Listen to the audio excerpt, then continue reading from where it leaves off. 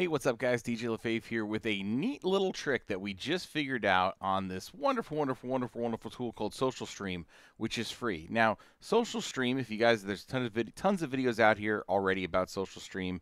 Steve, he makes this app, and he also does really great in making it better. So I just kind of really dove into it today for the first time, saw some of its features, and I said, whoa, there's something we could do here, which would allow your chat from any chat to be able to control your stream using Touch Portal and this the SocialStream.ninja app. So basically, go to the link in the description to get to download it, install it. Again, tons of videos out there. What it ends up doing is it has these overlays that go out, so you can pick them from OBS. You can show different chat messages and whatnot. You can show them fired off and all those good things. What we have done is I have wrote Steve with this idea of like, can you save it locally to a text file anytime someone chats? Because then we can use the power of Touch Portal to be able to use chat to make things happen inside of OBS. Something that users of the old Leorin board, now Sammy, or Streamer.bot were able to do out of the box with YouTube or with Twitch. But now I'm going to show you how we can do it with Mixcloud, or even just a open chat box from Zoom or from your Discord. People can control your OBS studio, or really anything that Touch Portal can control. So what I did first off was I went to Events and I created a file changes and contains. Here we go.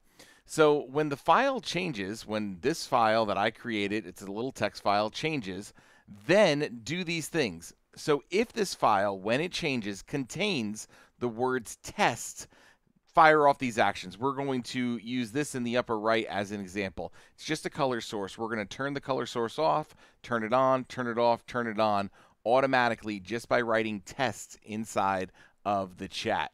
So to do that, we're going to open up our chat window that I just have right now from Mixcloud. If you guys aren't already following me, mixcloud.com/DJ LaFave, and we're going to write the word test.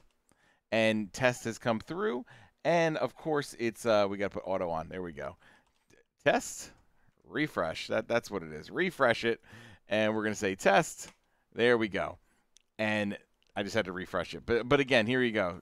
Typing test in the chat, and you know, it worked great right before I went to go record this. So we're going to, maybe because I'm not actually live, that might be it. But here we go. Test.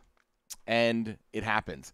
So we're now able to control OBS Studio from other applications, not just YouTube, not just Twitch, from anything that is readable inside of SocialStream.ninja. It's fantastic. Hope you guys all appreciate this. Make sure you go and follow Steve over on YouTube. His channel, of course, in the description, because that's what we do here. We want to give love where love is appreciated. And make sure you guys tune into my channel over here on YouTube for lots of more fun stuff. We keep on diving into these tools, diving into these things, and just having so much fun while we're doing it again. All right, DJ LaFave, out.